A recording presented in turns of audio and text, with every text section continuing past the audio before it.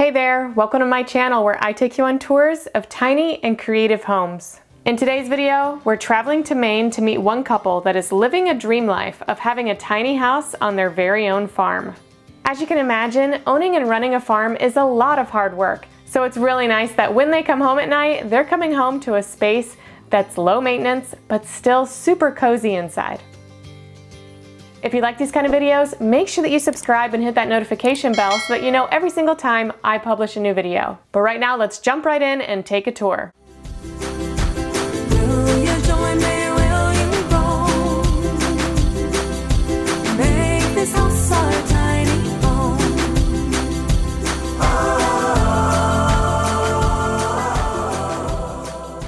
Hi, I'm Erin. I'm David. We own Tiny Acres Farm and this tiny house.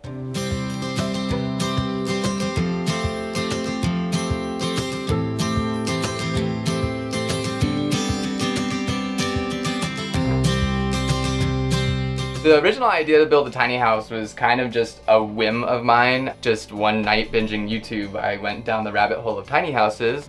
I designed a foam model of my house, which is sitting up over there, and that was the to-scale representation of what we're sitting in now. I asked my mom for a small loan to make it happen, and she said yes. Over the past 8-9 years, I've paid off the tiny house. It's been a great journey. I've been living in it much longer than I thought I was originally going to. I built the tiny house shell in a matter of about 6 months. It took me another about 5 to 6 months to finish the interior, so all in about a year. I brought local contractors in my community over to double check as I was building it. The original tiny house cost $25,000, and then there's about another $5,000 added in over the past 8-9 years. As with most homes and home ownership, you're never done building once you start. All in, this endeavor's been about $30,000. I originally built the tiny house when I was 20. I built it in Vermont and towed it all the way across country to Colorado. Lived in that for a while when Erin moved into the house about 5 years ago. We are here on Tiny Acres Farm. We are an organic market garden that also grows mushrooms. I've been growing mushrooms since high school for the past 10 years, so it's always been a big hobby of mine. One thing led to another, and our hobbies and interests became our business. We were given the opportunity to lease land from my parents. That made farm access a lot easier for us. We were able to park here on the property. The house is situated in the woods, so we're tucked back. It keeps us nice and cool in the summertime. We are right next to our mushroom woodlot, which was by design. Mushrooms grow extremely quick. We always think of it as like our own little hobbit shire, just with mushrooms growing and moss and everything.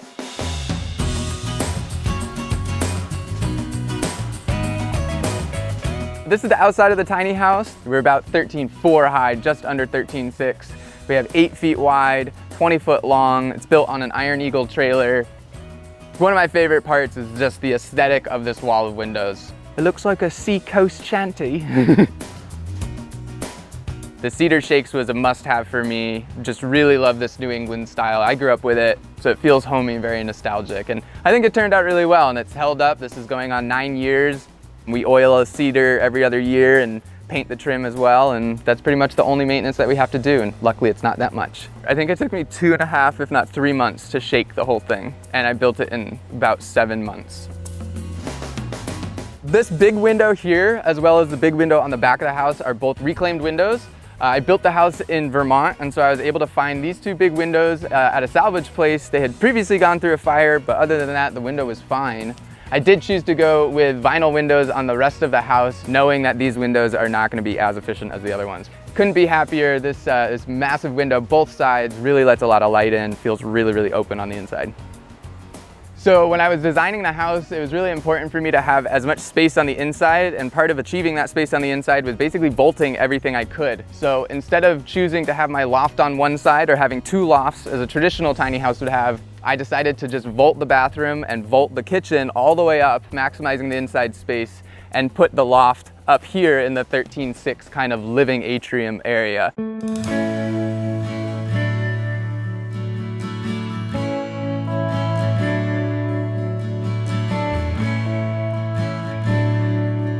So this is kind of the main big room of our tiny house. It's our living room and our kitchen. Kitchen's one of our favorite part of our tiny house. It's pretty big, takes up about 1/3 of it. We cook all the time, we grow all of our veggies, and so we utilize this all the time. We love having our pans available. This stove I got out of a camp in Colorado. Redid the whole inside, this thing's a beast.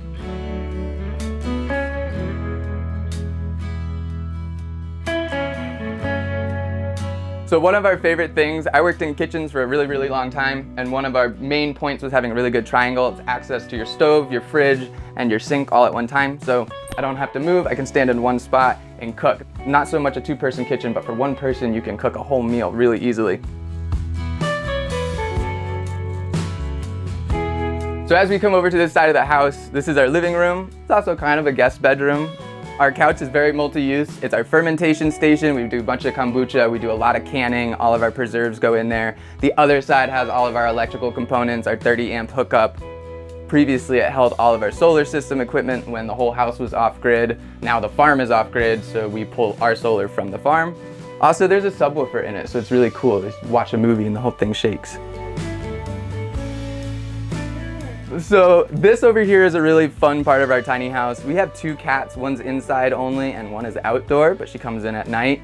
I insisted when we brought cats in the house that I did not want to see the litter box, so our solution was to have a little side table for our couch. And inside there's a little litter box. We're able to clean it out and all the litter is contained, all the smell is contained, and the cats love it. Over here on the front wall of the house, this is our window wall, kind of a passive solar wall, heats it up in the winter time. We can also open up most of these in the summer and let all that nice cold breeze in the afternoon. This is also my desk. When I was a student, I worked here a lot. Now that we run our business off of this thing. This is our laugh ladder that comes down too. One of our favorite parts is you can always swing it up out of the way, and then you have this big, huge window to just look through and enjoy what's going on outside. We really love this part of the house. Really makes it feel a lot more open than having it just closed off with a stairway.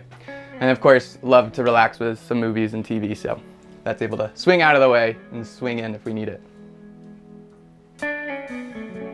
We have a queen size bed up there. We have a skylight. All 4 windows go across. Sleeping up there, it's not too claustrophobic at all. It actually feels like you're sleeping outside, but nice and cozy. You can close everything up in the winter time. So over here at this side of the house is our bathroom. I insisted when I built the house to have a full bathroom. I wanted a walk-in shower, I wanted a toilet, I wanted a place to put my clothes. The only place that you can actually close off and get some privacy. My favorite part is the shower. As farmers, you really need to clean off at the end of the day, so having a nice large shower, definitely a plus, must-have for me. We have a composting separating toilet. Solids go in a bucket, liquids go in the gray.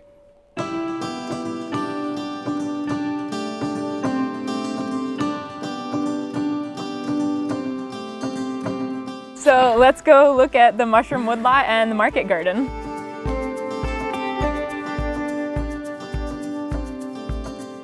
So here is the mushroom woodlot. This is where we do all of our seasonal outdoor organic cultivated mushrooms. Primarily we do shiitakes grown out of logs with the crib stacks. That's what we call those kind of crisscross Lincoln log stacks. It takes about a year for the mushroom to actually grow out into the log. We have about 1,200 shiitake logs all in production. We primarily grow in maple, birch, and oaks and beeches. Those are the main woods that we use. We have about 12 different varieties of shiitake that we grow. These are all logs that we inoculated this past winter. It's pretty labor intensive up front, but it's something that you can continuously harvest from and reap the rewards and benefits from for years to come. These logs will be in production for about 5 to 7 years for the most part.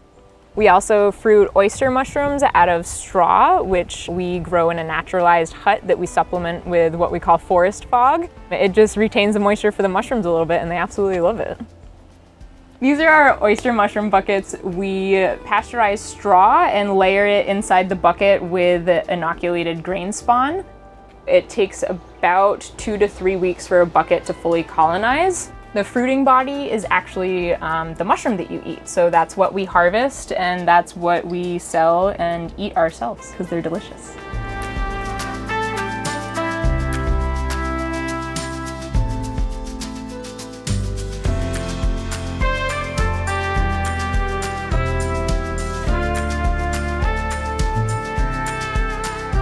So we're here in one of our greenhouse growing spaces. Right now we have cucurbits in here, so cucumbers, some squashes. We also do some Asian long beans and wing beans.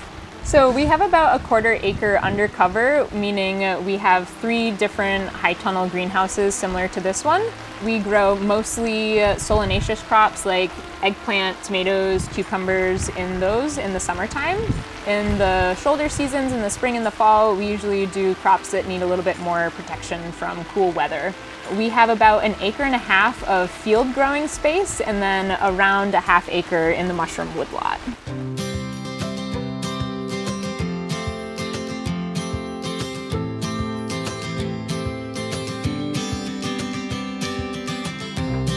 It's really magical being able to walk out your front door with a cup of coffee in the morning, take a stroll through the mushroom woodlot, see how things are progressing, and enjoy a good morning sunrise in the garden.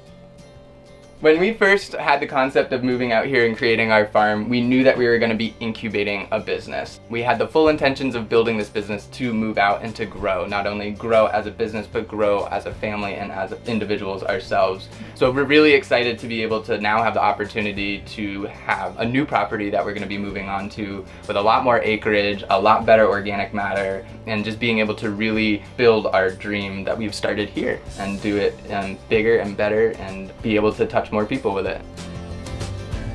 Thanks for watching this week's video. Please make sure to like, share, and subscribe, and I will see you soon with another tiny or unique home tour.